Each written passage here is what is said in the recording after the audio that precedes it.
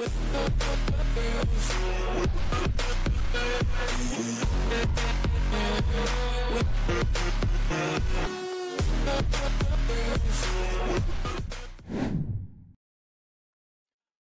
back to Sip2Tally's Films. I'm your host, Coach Evans.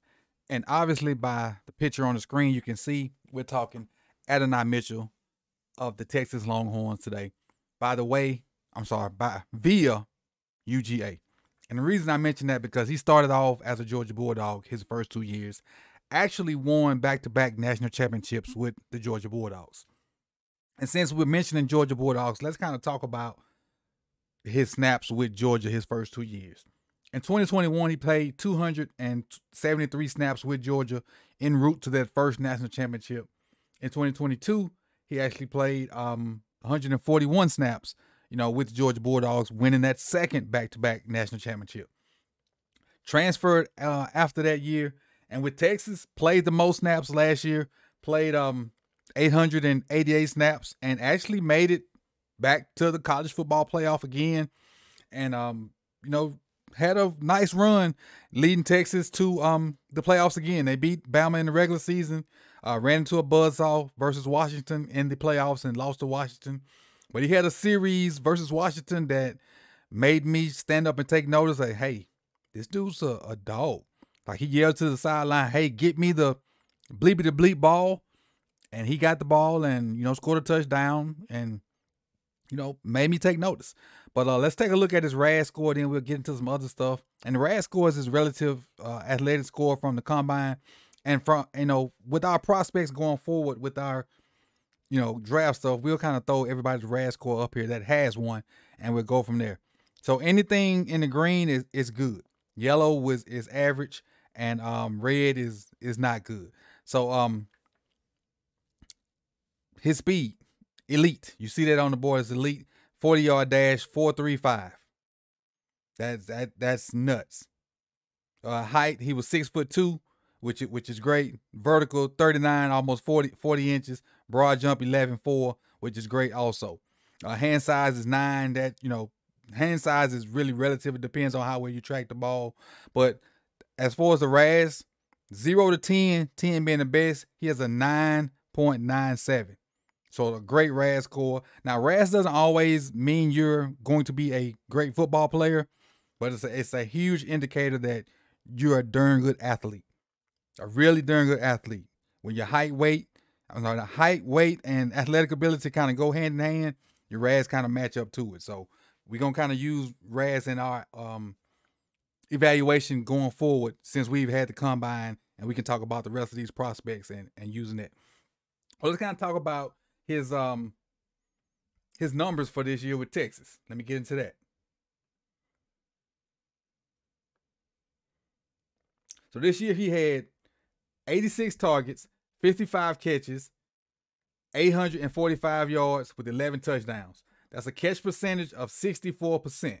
But what we all want to know when we talk about a lot of prospects is their contested catch percentage. His contested catch percentage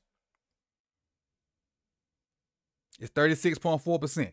He had what PFF calls contested catches, 11 of them. He only brought down 4, but that could be subjective. It depends on some balls that, if you wanted to go get them, and he tried, it's really subjective, but we'll take a look at some of them when we get to the film. His drop percentage, 1.8. He only had 1 drop all year long.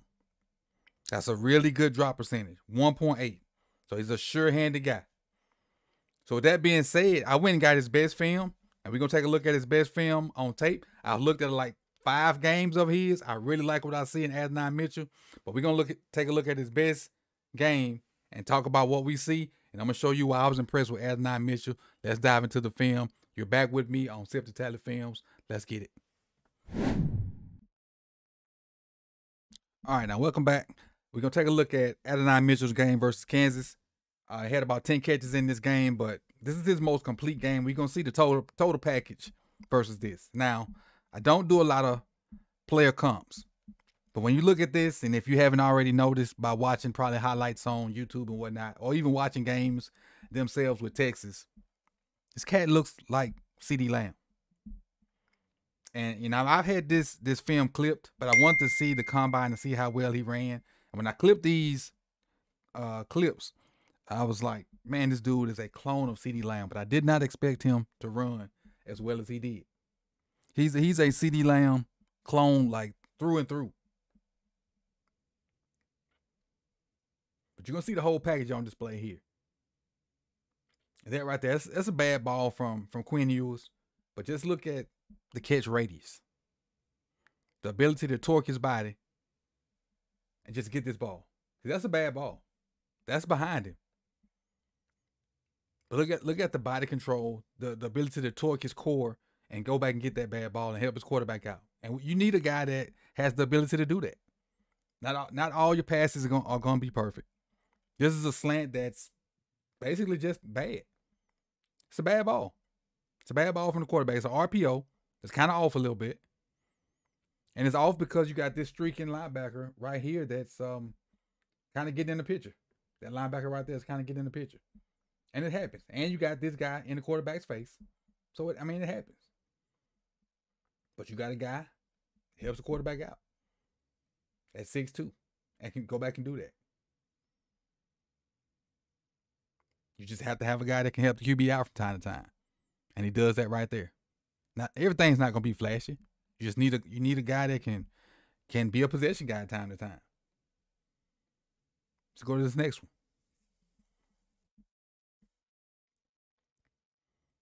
The nuance in the route.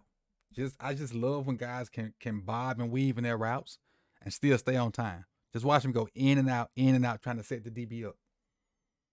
Out, in, back out, and then just work back to the ball. That's simple.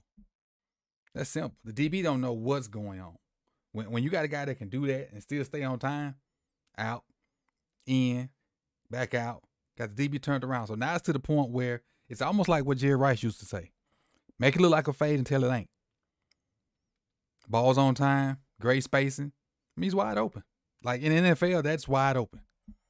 And like I said, I love guys that can just add this nuance to their route without losing speed, without losing timing with the QB. And all it does is just fool the DB. It got the DB thinking all different kind of things, and he's not on his game. So he can't just sit on the route.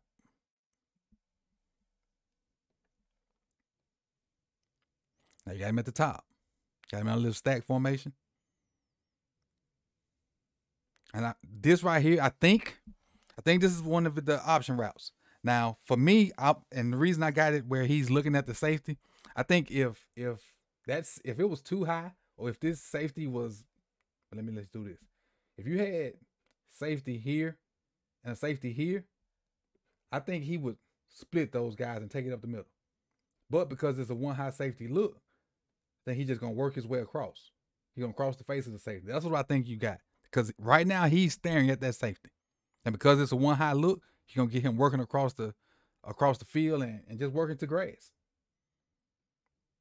And the ability to read defensive post snap. That's what I think you got going right here. Just a smart football player. You see how he slow plays it?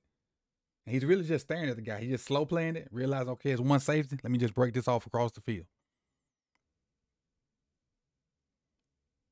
Quarterback hits him, turns it up. Because in the NFL, you got to be able to read the defensive post snap. Because when you play guys like Mike McDonald, like what you see pre-snap is not what you're going to get post-snap. And a lot of the defenders too, or defensive coordinators, I mean. Whatever you see pre-snap is not what you're going to get post-snap. Now you got him ISO'd up at the top.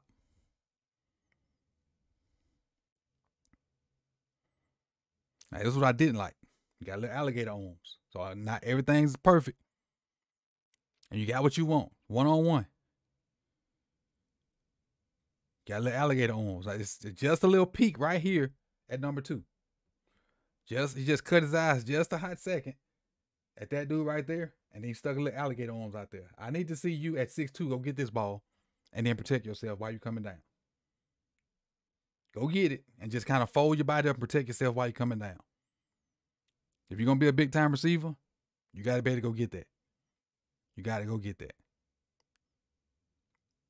Now, I think there's some light at the end of this. It's a coachable moment.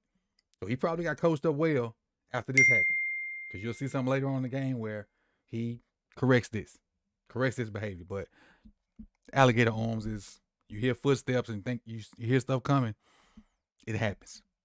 It happens to the best of them. I love this. I love this. This break is so hard that it looks like a deep out. The DB even, look at the DB. Watch this DB right here. This cut is so hard, the DB starts to break out on it. All he does is just bring it right back to a curl. And now he's wide open. When I first watched it, I thought it was an out. Wide open. Look at the separation. Look at the separation between those two. Because of the route. The full package is on display in this game. Again, I told you he had 10 plus catches. And he tried to give you some yak. He's so controlled in his routes too. Like watching this game, I had no clue he could run a 4.3 because he was so controlled in his routes. Like CeeDee Lamb.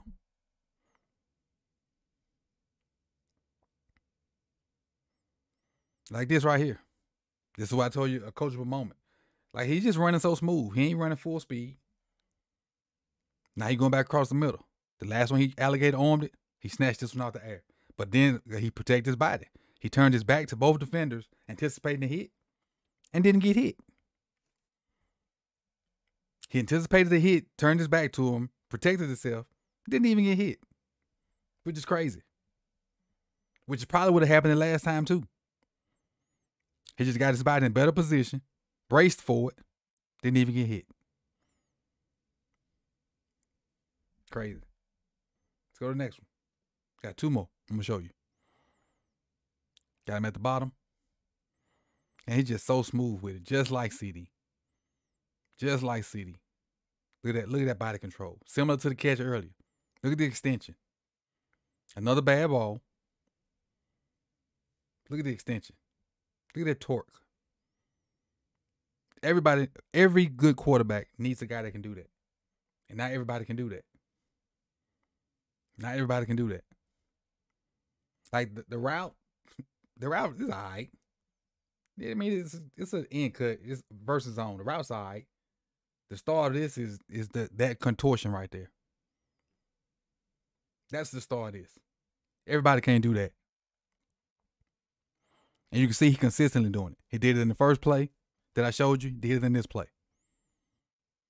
Now, what I really like about him, and you saw it in the Washington game in the red zone. The Washington game where he went up, called for the ball. You know, he told him, like, throw me the ball, and went and got the touchdown. Work around the red zone. Again, he's 6'2", working in, knowing his way around the end zone. Toe drag swag. Easy. If you can get in the end zone, you play for anybody. You play for anybody.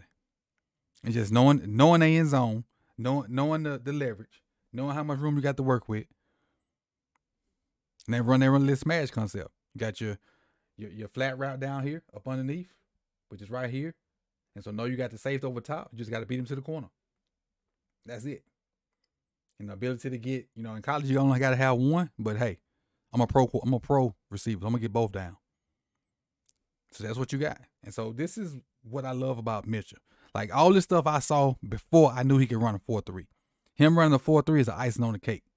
So we already knew he could do jump balls. We already know he can run routes. We know he can contort his body and go get the ball. So, I mean, it's the total package in my eyes. Total package in my eyes. Whoever gets this cat, I think is going to get a complete receiver. He's going to be one of them guys, man. One of them guys in the NFL that's going to have one of those long careers, barring injury. He's going to be tough to handle on all levels. He's going to give DBs fits for a good 10 years in the NFL. So this is Adonai Mitchell from Texas, man. And his teammate ended up being one of the fastest guys ever at the Combine. So we're going to talk a little bit about Xavier Worthy here soon. This is Coach Evans with Sip2Tally's Films. I appreciate you for coming through. You could have been anywhere in the world, but you chose to be here with me. And, it's film season. The film don't lie. So it's FTMF. And I'll see y'all soon, man. Peace and love.